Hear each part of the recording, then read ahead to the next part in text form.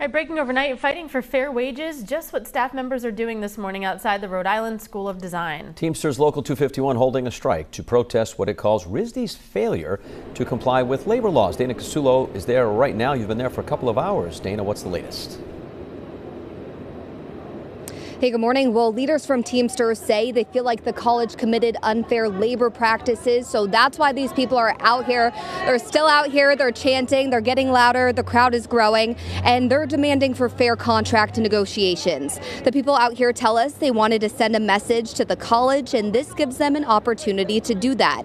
If things don't change, there's a possibility this could be an open-ended strike. Local 251 represents 62 custodians, groundskeepers, and movers at RISD. For the last several months, workers have been fighting to secure their first contract at the college, and negotiations have recently stalled. The principal officer at Teamsters Local 251 says RISD as a whole has a lot of money, but has forgotten about their staff members. They talk a lot of talk about equity and inclusion, but their own staff are left out, and we feel that's not fair. They deserve a living wage, they deserve a fair contract and good working conditions, and the folks out here are demanding that.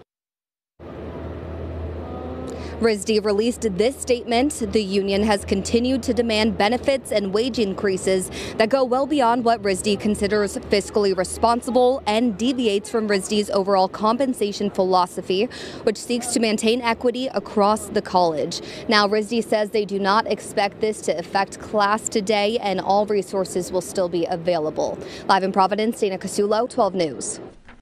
Breaking overnight, workers at the Rhode Island School of Design walking the picket lines in the early morning hours.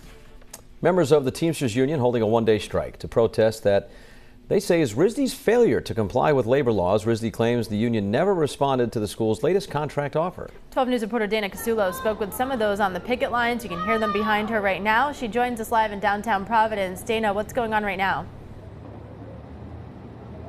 Kate and Patrick, well, these people out here, they say they want to see change happen immediately. They've been out here for about 4 hours now. They're holding signs, living wages for RISD workers. Some of them are yelling.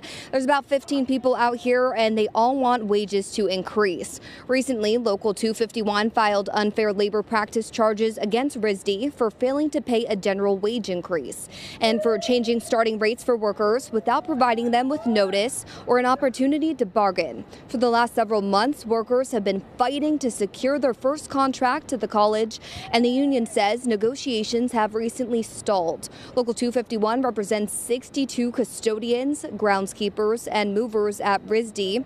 I spoke with a custodian of 10 years, and she said it's hard for her to survive on her salary. Very, very hard. Seems to me I live by myself, and I have to pay all my bills, and I'm very sick, and every week I have to go to the doctors, make the payments I have to do, like $25, $15, is very, very hard. RISD released a statement reading in part, quote, "We are committed to bringing this matter to a successful conclusion. For that to happen, union leaders need to negotiate in a meaningful way so that together we can create a contract that fairly compensates our employees for their vital service in a fiscally responsible way." And as of right now, this is just a one-day strike, and these people will be out here all day long. Live in Providence, Dana Casulo, 12 News.